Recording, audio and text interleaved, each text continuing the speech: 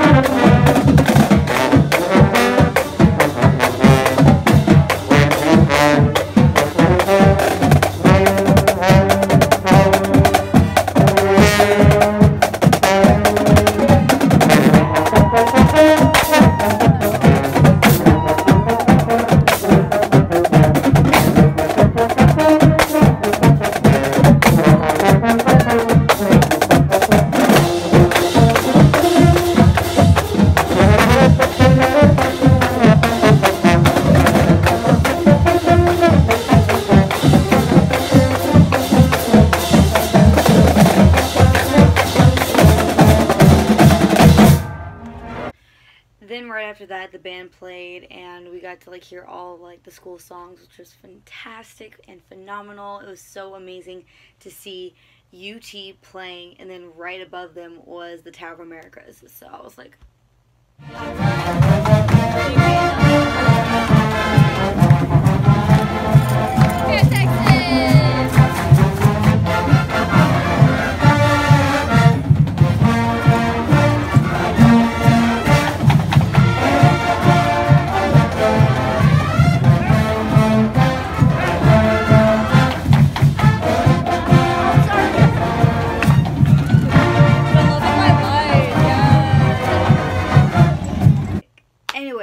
on to the night. So yeah, got in my dress, got my hair did, still have my hair did, and then I got to go hang out with my girlfriends. We went to a mansion party for like literally 30 minutes to an hour, took some pictures, saw the view, and then we're like, okay, let's go downtown and ring in the new year there. So we ended up going to the Alamo City Studios, and then like we went on top of the roof, had a lot of champagne, and yeah, watched the fireworks show from there.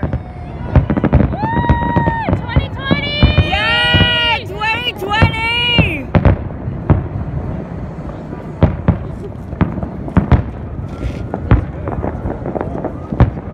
I can't believe it. I'm going to do a decade without you, Mama. Love you. Whoa! Yeah! Oh, yeah, look at that one. There's stars. Hey, let me see your picture. Boom! Boom!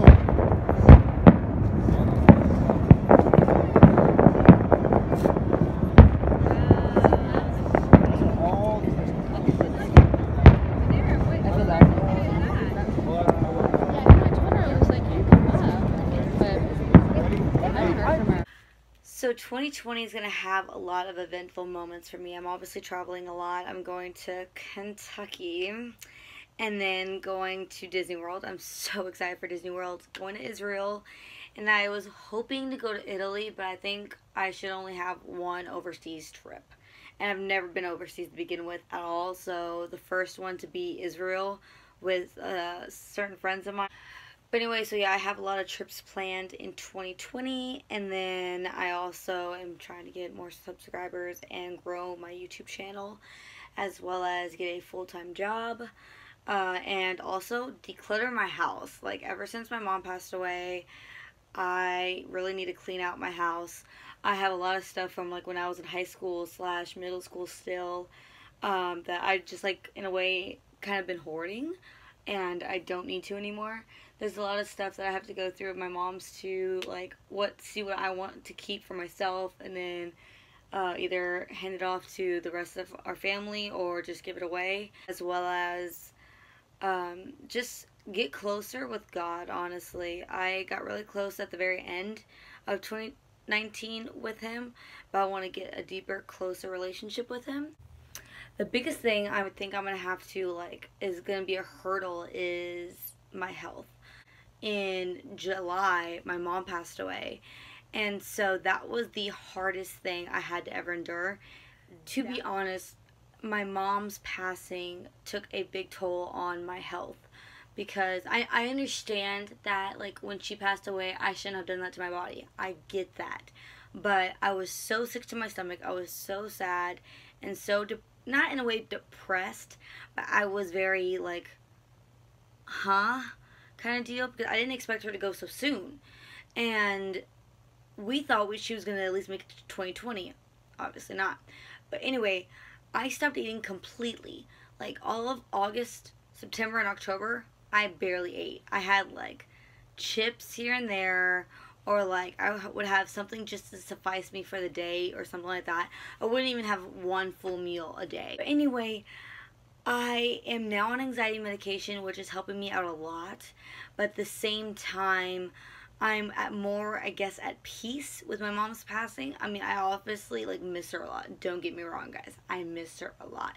But at the same time, I know she's not in pain anymore, but I just, miss seeing my mom's face, if you get what I mean. It's something that I'm just, having to get used to, and it's going to be a hard feat, but eventually I'll do it. But anyway, I have a lot of goals in 2020 to accomplish, and I hope to at least accomplish them at least by May. I hope to accomplish most of everything I want to do. The traveling stuff is going to be, obviously throughout the year, but the hoarding stuff, the declutter, the health, I hope I can get rid of all that stuff within the next 2 months. But anyway, friends, I hope you guys enjoyed watching this video of me telling y'all what I did on New Year's Eve. I'm sorry I didn't really vlog much of it or like have my camera out that much. I was just trying to enjoy my surroundings, being around nothing but UT people and Burnt Orange. It was so fantastic, even though some people from Austin are kind of rude. They came down here to San Antonio. I was just like, anyway, but it was a very fun day. Got to spend time with my girlfriend. Awesome to like ring in the new year with y'all and see the fireworks. And so yeah, I hope you guys like this video. Please like and subscribe, and I'll see you all in the next video. Love y'all. Mwah.